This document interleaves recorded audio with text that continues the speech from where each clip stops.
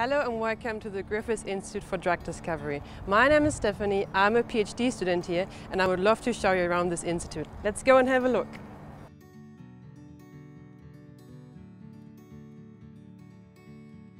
We are here in the Center for Cell Factories and Biopolymers. Our center focuses on developing innovative functional biomaterials using cell factories. And these biomaterials that we produce can be used in really diverse applications. We have people working on vaccines for devastating diseases, new diagnostic tools to really speed up the process of treatment. We have really an interdisciplinary team, people with an engineering background, people with a biology background, and it's really great to be here. People with immunodeficiency diseases, they don't have enough of their own antibodies to fight diseases, and the current method of treatment is to isolate antibodies from healthy people to give it to the sick people. And this process is currently really time intensive and also costly, and the materials that I developed make this process faster and cheaper. I can see where my research is going. It is so applied. I'm actually making a difference in people's lives. So it's amazing. I would have never thought that I can achieve all of this. When I started my PhD, I was like, oh yeah, it's just a degree.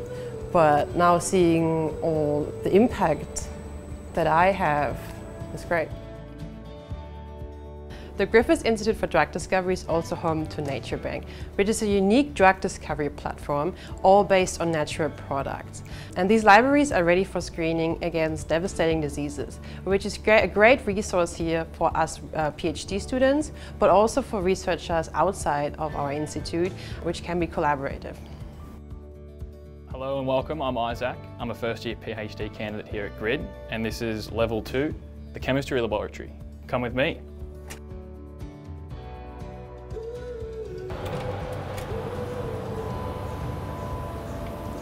Hey Wendy, very good. And we're looking at the big machine.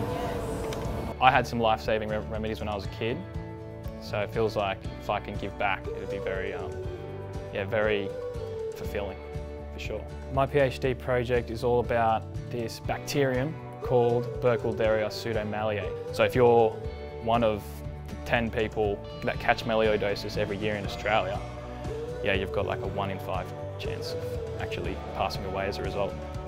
And the way I'm going about my project to try and find a medicine to cure this disease is by a fragment-based drug discovery approach. This is the mass spectrometer laboratory.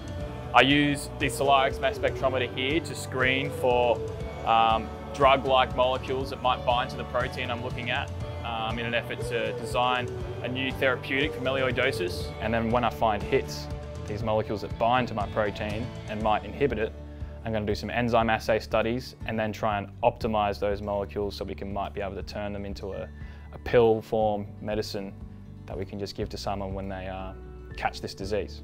With everyone here doing such similar projects, you can much more easily share your results, discuss your findings, and move in the right direction with your research and learn so much just from a chat over lunch.